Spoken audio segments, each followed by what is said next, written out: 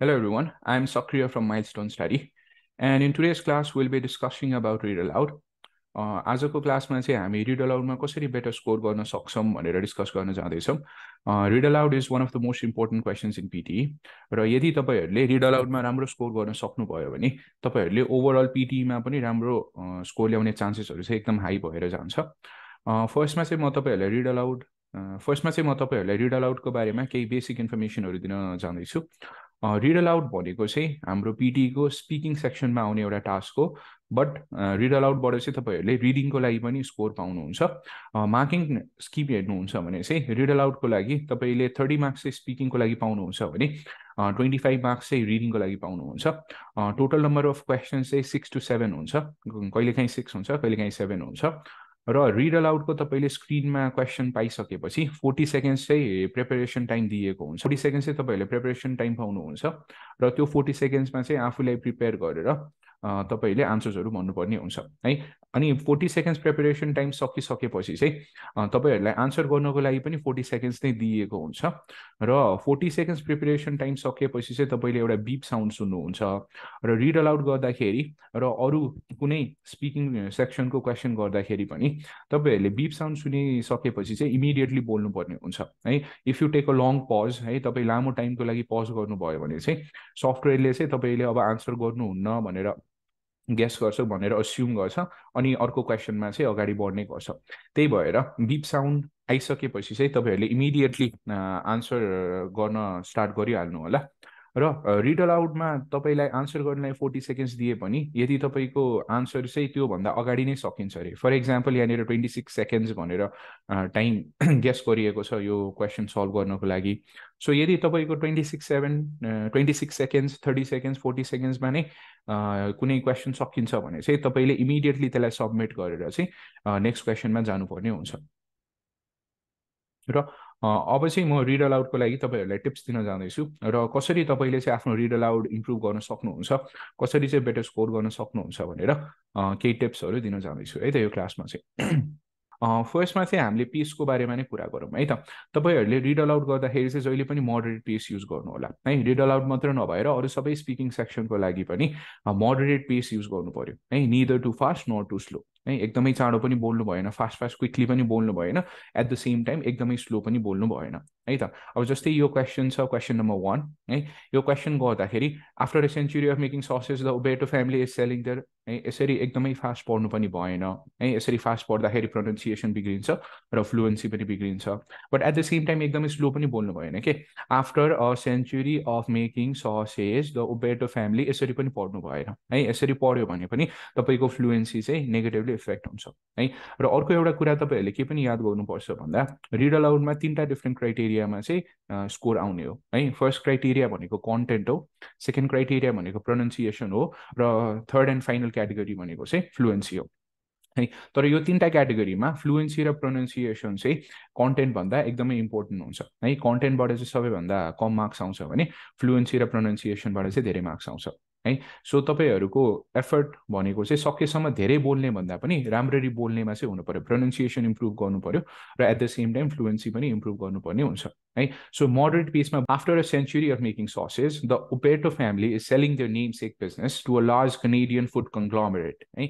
यसरी मोडरेट पेसमा पढ्नु भयो भने चाहिँ तपाईहरुको मार्क्स आउने चान्सेसहरु चाहिँ हाई भएर जान्छ है। र एट द सेम टाइम तपाईहरुले जब रिड अलाउड गर्नुहुन्छ त्यति बेला अन्नेसेसरीली पज गर्न पाउनुहुन्न है। तपाईहरुले अन्नेसेसरीली कुनै ठाउँमा पज गर्नुभयो भने चाहिँ तपाईहरुको फ्लुएन्सीमा स्कोर जान्छ है, फ्लुएन्सीमा स्कोर काट्छ है। पज लिँदाखेरि तपाईहरुले जहिले पनि के गर्नु पर्यो त स्ट्रक्चर्ड वेमा पजेसहरु लिनु पर्यो है। सेन्टेन्सेसहरुमा सर्टेन प्लेसेसहरुमा चाहिँ तपाईले पज लिनुपर्ने हुन्छ है, लिन पाउँछ। तर र्यान्डम प्लेसेसमा है लङ पिरियड अफ टाइमको लागि पज गर्न चाहिँ पाउनु हुँदैन है। तपाईहरुले पज गर्नुपर्ने पाउने ठाउँ भनेको चाहिँ कमा, फुल स्टप, ट्रान्जिसनल वर्ड्सहरु भएको ठाउँमा र अरु डिफरेन्ट प्लेसेसहरुमा हुन्छ है। तर सबैभन्दा सजिलो सम्झिन भनेको चाहिँ तपाईले कमामा गर्न सक्नुहुन्छ है, फुल स्टपमा गर्न सक्नुहुन्छ र ट्रान्जिसनल वर्ड्सहरु कुनै छ भने त्यहाँनिर पज गर्न सक्नुहुन्छ है त। For example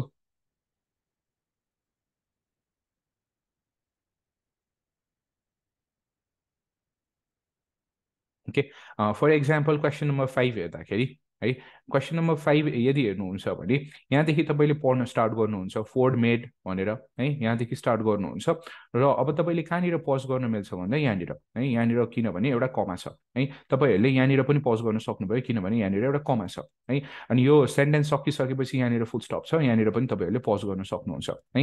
at the same time कुनै ट्रान्जिसनल वर्ड्सहरू हुन्छ नि, जस्तै यहाँनिर पनि छ वाइल है, while, where as, but, and है, त्यो वर्ड्सहरूको अगाडि पनि तपाईँहरूले एउटा विक पज लिन सक्नुहुन्छ है। तपाईँहरूले चाहिँ यदि कमा छ, ट्रान्जिसनल वर्ड्सहरू छ भने चाहिँ त्यति बेला चाहिँ विक पज, एउटा सानो पज लिन सक्नुहुन्छ भने फुल स्टप भएको बेला चाहिँ अलिकति स्ट्रङ्गर पज लिन सक्नुहुन्छ। अब स्ट्रङ्गर पज भन्दैमा धेरै टाइमको लागि पज गर्न चाहिँ मिल्दैन है। कति टाइमको लागि पज गर्ने भन्दा चाहिँ तपाईँहरूलाई सास फेर्नको लागि है, एउटा ब्रेथ लिनको लागि जति टाइम लाग्छ त्यति है, for so maybe around half a second 1 second है। अब हामीले जब पनि यो क्वेसन गर्छौँ रिड अलाउडको, हामीले बिगिनिङदेखि एन्डसम्म एउटा ब्रेथमा नै गर्न सक्दैनौँ है। तपाईँहरूले स्ट्रक्चर्ड पज लिनुभयो भने चाहिँ तपाईँहरूलाई के हुन्छ भन्दा प्रोनाउन्सिएसन इम्प्रुभ भएर जान्छ, फ्लुएन्सी पनि इम्प्रुभ भएर जान्छ र एट द सेम टाइम आत्तिने पनि हुँदैन है। बिगिनिङदेखि एन्डसम्म एउटै सासमा पढ्नुभयो है, एउटै फ्लोमा पढ्नुभयो भने चाहिँ के हुन्छ भन्दा तपाईँहरूको मिस्टेक्स हुने चान्सेसहरू चाहिँ एकदमै हाई हुन्छ है। प्रोनाउन्सिएसन इम्प्रुभ गर्नु छ भने चाहिँ तपाईँहरूले सिलेबल्सको कन्सेप्ट चाहिँ बुझ्न सक्नुहुन्छ।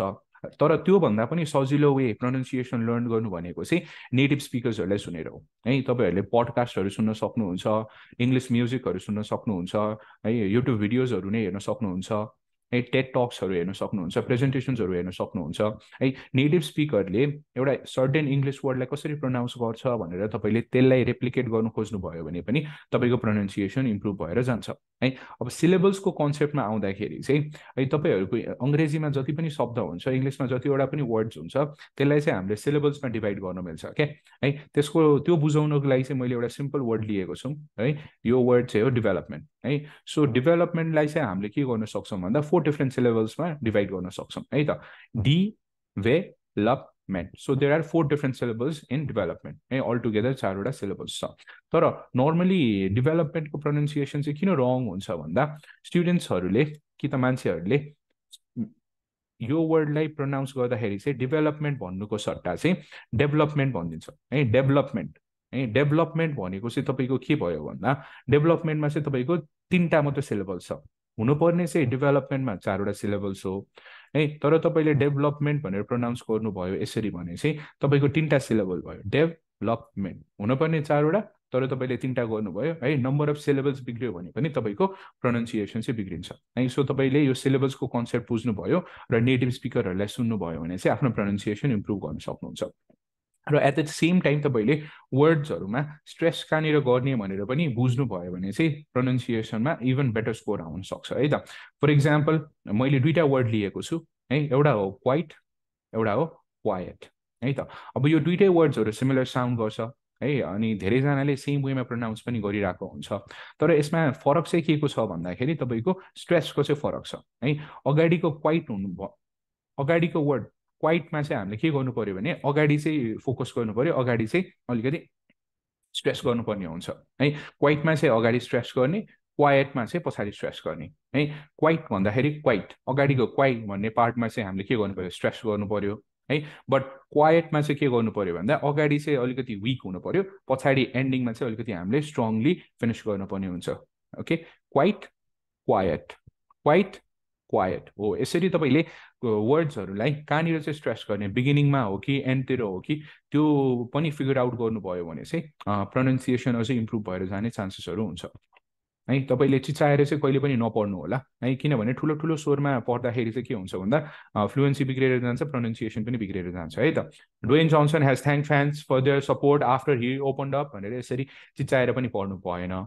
तर एट द सेम टाइम एकदमै सानो भइस के बुझ्दै नबुझ्ने गरेर पनि पढ्नु भएन, ड्वेन जोन्सन हेज थ्याङ्क भनेर पनि पढ्नु भएन है। र अर्को पोइन्टमा हामीले डिस्कसन गर्नुपर्दा है क्ल्यारिटी है, क्ल्यारिटी पनि एकदमै इम्पोर्टेन्ट हुन्छ है। यदि तपाईँले रिड अलाउडमा राम्रो स्कोर ल्याउन चाहिराख्नु भएको छ भने क्ल्यारिटी चाहिँ एकदमै इम्प्रुभ गर्नुपर्ने हुन्छ। नर्मली के हुन्छ भन्दा हामीलाई वर्ड्सहरू आउँछ प्रोनाउन्स गर्नु पनि आउँछ तर जब हामीले सेन्टेन्समा युज गर्छौँ लामो टेक्स्टहरूमा युज गर्छौँ नि त्यति बेला चाहिँ क्ल्यारिटी चाहिँ अलिकति बिग्रेर जान्छ क्या है लामो सेन्टेन्सेसहरूमा वर्ड्सहरू भन्दाखेरि क्ल्यारिटी बिग्रिन सक्छ सो त्यही कारणले गर्दाखेरि चाहिँ तपाईँहरूले त्यो कुरा पनि कन्सिडर गर्नुपर्ने हुन्छ है अलिकति क्ल्यारिटी चाहिँ बढाउनु पर्यो आफूले प्रोनाउन्स गर्दाखेरि है अब क्ल्यारिटी बढाउनुको लागि चाहिँ के गर्न सक्नुहुन्छ भन्दा वर्ड्सहरूलाई मल्टिपल टाइम प्रोनाउन्स गर्न सक्नुहुन्छ डिफिकल्ट वर्ड्स कुनै लाग्छ भने तर एट द सेम टाइम तपाईँहरूले टङ ट्विस्टर्सहरू पढ्नुभयो भने पनि तपाईँको क्ल्यारिटी इम्प्रुभ हुनको लागि चाहिँ एकदमै धेरै हेल्प गर्छ टङ ट्विस्टर्सहरूले है हामीले चाहिँ नर्मल स्टुडेन्ट्सहरूलाई यसरी ह्यान्डआउट्सहरू दिन्छौँ है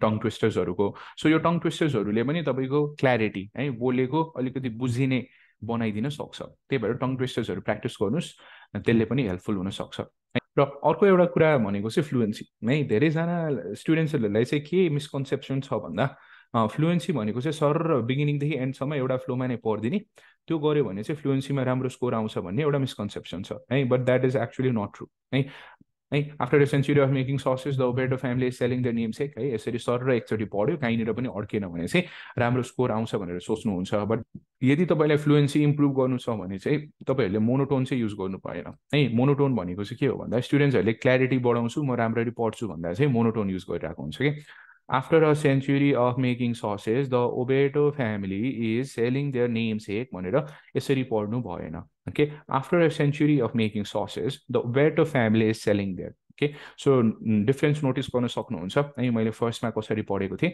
र सेकेन्डमा एक्चुअली कसरी पढेँ भनेर मोनोटोन युज गर्नु भएन है after a century of making sauces है यसरी पढ्यो भने चाहिँ तपाईँहरूको राम्रो स्कोर आउँदैन किनभने यसले फ्लुएन्सी पनि बिगार्यो र एट द सेम टाइम तपाईँहरूले एभ्री वर्ड पछाडि चाहिँ के गरिरहनु भएको छ अननेसेसरी पज गरिराख्नु भएको छ राइट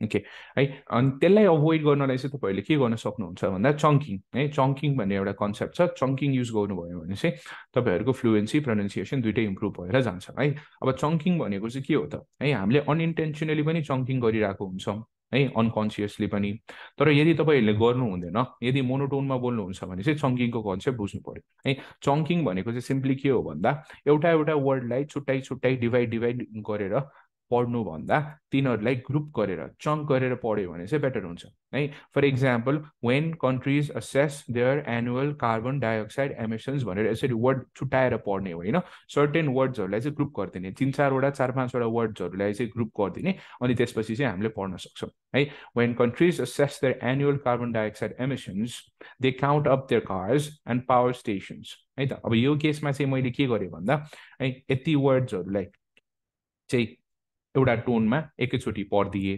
त्यसपछि अगेन यो अपकमिङ वर्ड्सहरूलाई यहाँसम्म सँगै पढिदिए कार्सम्म अनि त्यसपछि फेरि मैले कन्टिन्यू गरेँ है त अब एट द सेम टाइम चङ्किङको लागि पनि डिफ्रेन्ट रुल्सहरू हुन्छ है तपाईँहरूले ऱ्यान्डमली पढ्न पाउनु हुँदैन है चङ्किङको लागि पनि डिफ्रेन्ट रुल्सहरू हुन्छ त्यो रुल्सहरू फलो गऱ्यो भने इभन बेटर भएर जान्छ रिड अलाउडमा अनि स्कोर्स अनि यो सँगसँगै तपाईँहरूले के पनि गर्न सक्नुहुन्छ भने रिड अलाउड गर्दाखेरि चाहिँ है स्किप गर्न सक्नुहुन्छ वर्ड्सहरूले है अब मैले अघि नै भनिसकेँ कन्टेन्ट भनेको चाहिँ सबैभन्दा लिस्ट इम्पोर्टेन्ट मार्किङ क्राइटेरिया हो रिड अलाउडमा सो सर्टेन वर्ड्सहरू तपाईँलाई डिफिकल्ट लाग्छ कहिले पनि देखेको छैन लामो छ प्रोनाउन्सिएसन गर्न गाह्रो लाग्छ भने चाहिँ तपाईँहरूले के गर्न सक्नुहुन्छ भने त्यो वर्ड्सहरूलाई स्किप गर्न सक्नुहुन्छ कम्प्लिटली फर इक्जाम्पल ओबेर्टो है अब यो फ्यामिली नेम हो है तपाईँलाई ओबेर्टो भन्न आउँदैन भने के गर्न सकिन्छ भन्दा यो वर्डलाई कम्प्लिटली स्किप गरिदिने है after a century of making sauces the family is selling है यसरी पढ्न सक्नुहुन्छ यो वर्डलाई हटाएर है यदि त्यसमा सिम्पल मिस्टेक गर्नु चाहिँ भएन है ग्रामेटिकल एरर्स चाहिँ गर्नु भएन है ग्रामेटिकल एरर्स भनेको चाहिँ के हो भन्दा है कुनैमा सिङ्गुलर छ भने प्लुरल भन्नु भएन सेजको सट्टा से भन्नु भएन ओके है डिस्ट्रिब्युटर्सको सट्टा डिस्ट्रिब्युटर भन्नु भएन र इडी लागेको छ कि छैन एउटा वर्डमा त्यो पनि हेर्नु पर्यो है पास्टमा छ कि प्रेजेन्टमा छ कि फ्युचरमा छ है सो आउट गर्दाखेरि चाहिँ कुनै वर्डहरू गाह्रो लाग्छ भने चाहिँ त्यसलाई स्किप गर्न मिल्यो है तर यदि स्किप गर्नु हुँदैन प्रोनाउन्स गर्नुहुन्छ त्यो वर्ड पनि पढ्नुहुन्छ भने चाहिँ राम्ररी पढ्नु पर्यो प्रोनाउन्सिएसन चाहिँ मिलाउनु पर्यो